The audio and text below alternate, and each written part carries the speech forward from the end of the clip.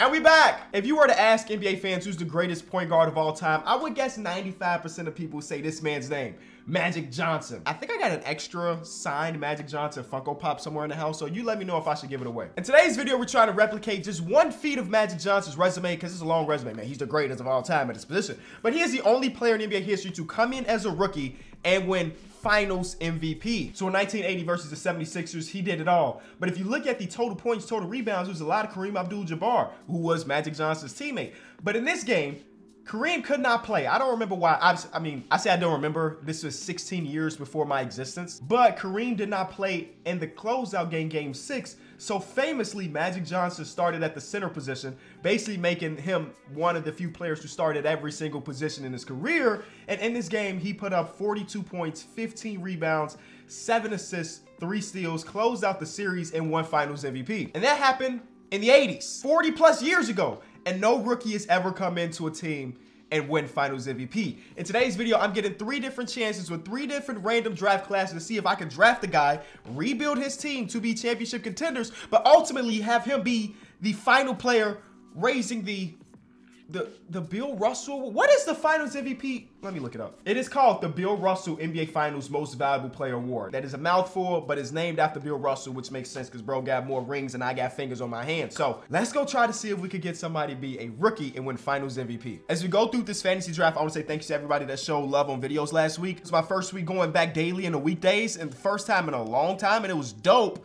But a brother caught a cold, like right at the end of it. So I'm trying to fight through these videos because I want to keep my streak alive. So I'm fighting through these videos with a cold. So you probably hear just a little bit differently in my voice. But you know what I'm saying? It's going to be all right. It's going to be all right. So the highest rated prospect in this year's draft class is Joffrey Henderson, who is a shooting guard, point guard, 6'7", 18 years old. I'm looking at him and looking at these. Of course, he hasn't been scouted, so this is not 100% set in stone. But he looks like a stud. He looks like an absolute stud. Nobody else is even close. C+, and a bunch of C's and C minuses. But I think that our guy that we're going to try to focus on for year number 1 is going to be Joffrey Henderson. Like I said, we get 3 different years, 3 different attempts. So it's basically 3 different rebuild videos if you think about it, because whatever team gets the first overall pick and draft him, they got the first overall pick for a reason. They were trash. So I got to turn that trash into treasure, but also get it so he's still the best player when it matters the most. And part of my strategy, and maybe I'm spoiling it a little bit, is once we get to the finals, if we get to the finals, hell, you don't really know at the end of the day. Once or if we get to the finals, I'm gonna make it that whoever his second option is, or technically the first option, gets less minutes, he gets every minute. I'm gonna make him the #1 scoring option. And based on the stats we just saw, the attributes, it's like he might be able to rebound a little bit, pass a little bit. So I got a plan in mind. And if we could get it done in the first year, come on, man. Magic Johnson did it 42 years ago. And then Joffrey Henderson is going, yeah. I think Joffrey can do it. James Harden won MVP. 33, 10, and 6. I don't know if we'll ever see this version of James Harden again. I hope we do. I feel like a lot of people took this version of James Harden for granted, and now that he might not be this no more, we gonna all miss it. But hey, we got it in 2K simulation. He was 50, 40, 90 club for the first time in his career too. Huge season for him. I guess we low-key could have focused on this year's draft class too. Is any of these people in the playoffs? I don't know. Probably not. You know what? Nope. Let's not think about it. We're gonna focus on next season. It was fantasy draft either way, so it don't really matter. Who's gonna be the team to win the championship? Is it got Lakers, Bulls, Finals? Lakers win with Paul George, Fred VanVleet, Jaren Jackson Jr., Alex Caruso back with the Lakers. This is a really good team. And then the Bulls had Jimmy Butler and Vucevic. Oh man, Scotty Barnes. Oh man. Yo, Scotty Barnes made it to the finals. If I would have just been paying attention, I might have been able to make it happen this year. Probably not, though. They still lost. I mean, and that was with Jimmy Butler and Vucevic and all of those things. Who's going to win the lottery? It's going to be the Grizzlies. Will the Grizzlies take the guy we need them to take? Actually, I should probably lose control of every single team right now because they're going to be like, Kenny, it's your turn to draft. When in reality, I don't actually want to draft. I want to watch it. I want to see if Joffrey Henderson, I think his name was Joffrey Henderson. I forgot that fast. First overall pick is Henderson. Yeah. Oh, 81 overall, 3-and-D guard. What did you average in college? Show me your college statistics, my boy. What did you average in college? Were you a hooper? Hall of Fame potential. He averaged 32 in college with 6 assists, 7 rebounds. And he's 6'7"? Now, Magic Johnson was 6'9", but this guy has positional versatility as well from Mississippi State. I don't care about nobody else in this draft class, actually. I think he's the only guy that even makes sense. Everybody else is going to be 77 or below. How many badges he come in the league with? 13? What these badges look like. What these badges look like. Clamps, okay. Menace, off ball, tireless defender. Glue hands, catch and shoot corner. Oh, yes, sir. This is the real deal. He legit might be the best chance we get. It's not often, again, in 2K22, it's not often they give you 80+ overall rookie. So we got him. We got, oh my God, we got Kyrie, Pascal Siakam, Franz Wagner, Thomas Bryant. Okay, this is a nice mixture of, well, a lot of young but older up top in Kyrie, who we're losing in free agency, it looks like. Maybe not losing, but we're gonna have to re-sign him. Okay, he left, or he's declining. Do we have a max spot? We do have a max spot, or is it just a max for Kyrie? It's just a max for Kyrie, who's got 10 offers, and like he might be going to the Nets. James Harden just won MVP for the Nets, and he's like, you know what? We're gonna let you walk and try to bring in Kyrie. I'm gonna give Kyrie the bag. Even if we don't want to keep him long term, we need him as a trade assets. But it looked like he's leaving. I got another strat. Nope. I was gonna give him the no trade clause, but then we're gonna have to. Okay, well, this just got way more difficult if Kyrie doesn't resign. He's not resigning. It just got way more difficult. All right. Okay. Who else can we afford? Wow, we lost Kyrie Irving, man. That sucks. That sucks. It was, y'all, he's still here. Kyrie, what the heck was that pump fake, Kyrie? What the heck was that pump fake? Hey, Ree is back on the team. Only trade that came up was Bam and Evan Mobley. Okay, it's not the trade we want to do. Imagine you re-sign with a team and immediately they try to flip you.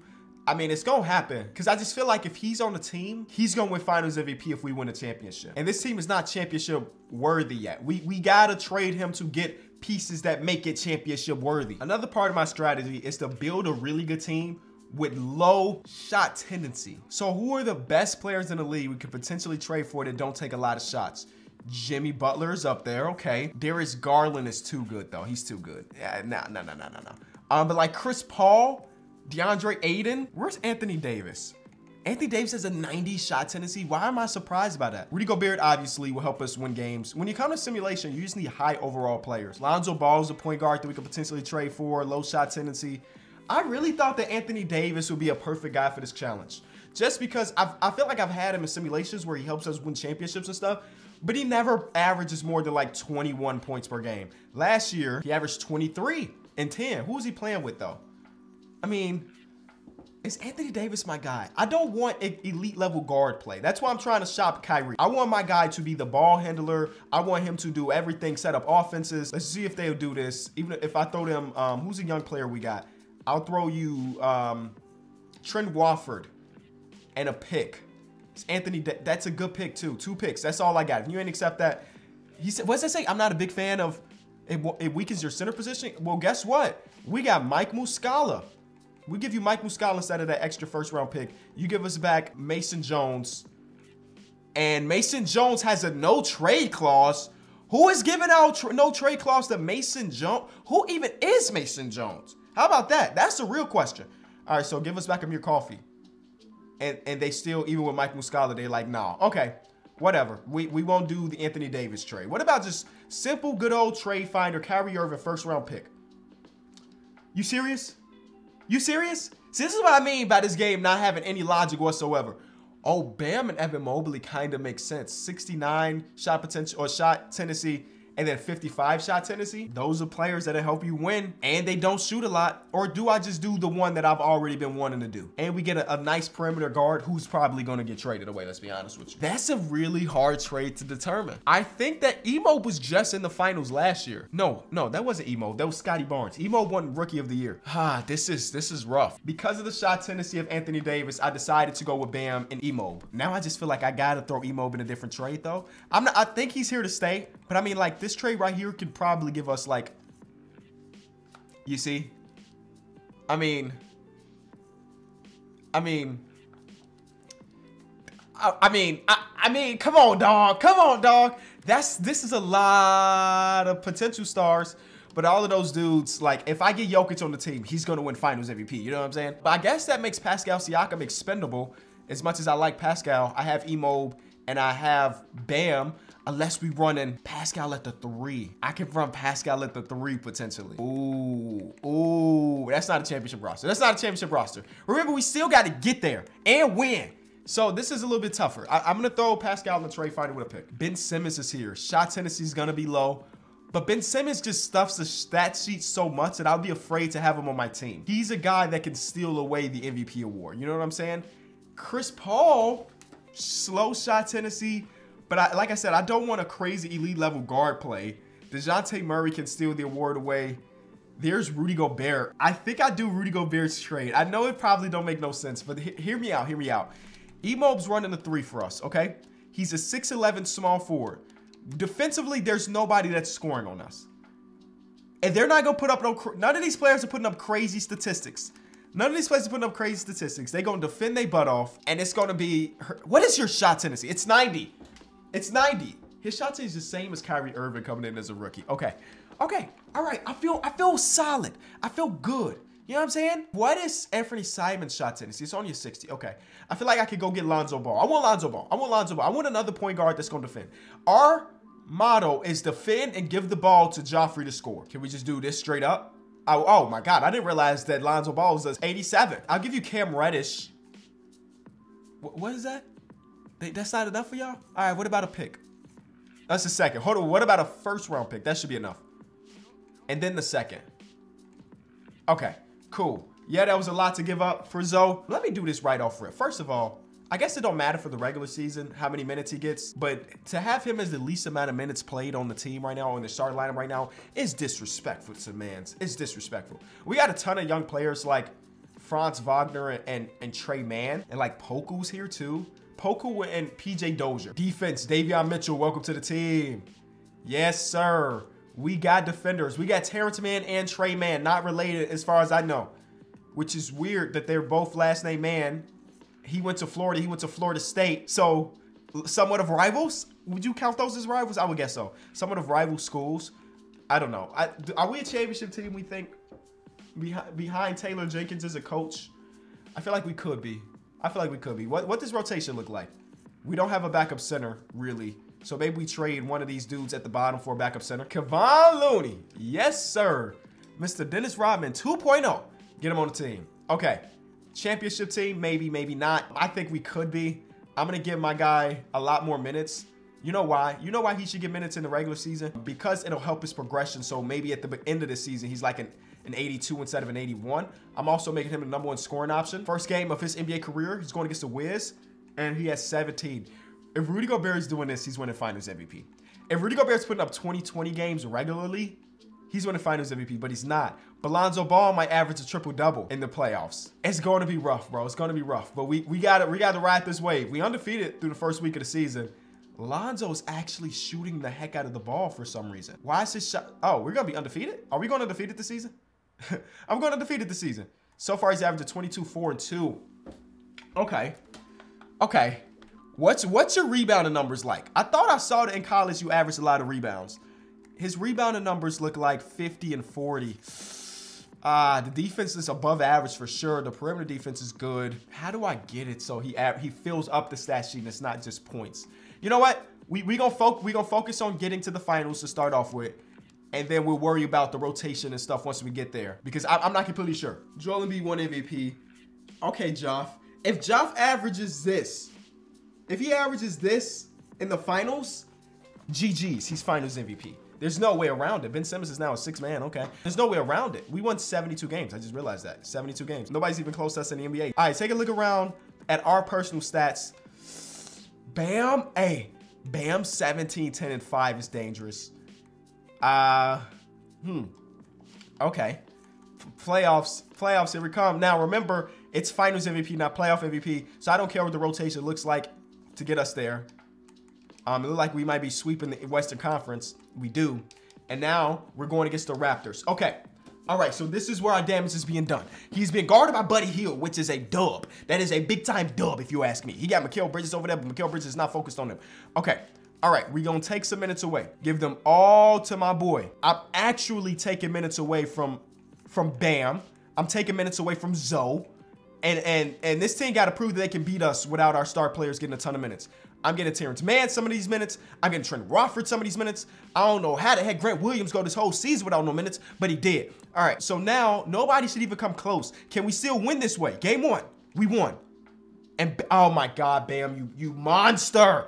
Bam's got to get his minutes taken down. You got to get your minutes. You're playing 15 minutes per. Trenton Watford is getting your minutes. Where's Trenton? Trenton Watford, come on. You're better than Bam. You're better than Bam today. You're better than Bam today. Okay, game 2. Please just let. Game 2. Yes. And we won still.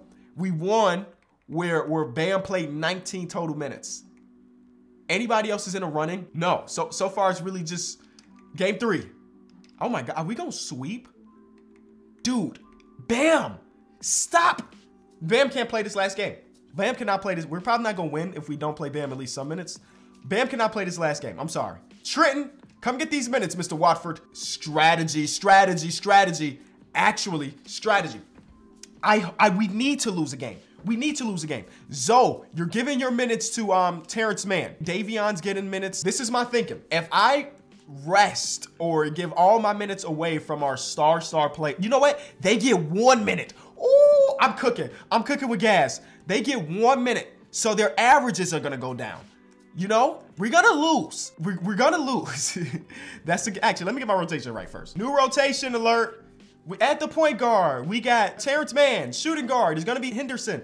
Small forward, Franz Wagner. Power forward, Grant Williams. Center, Kevon Looney. And then getting 1 minute per game is Rudy Gobert, Bam Adebayo, Lonzo Ball, Evan Mobley. We're gonna lose this game.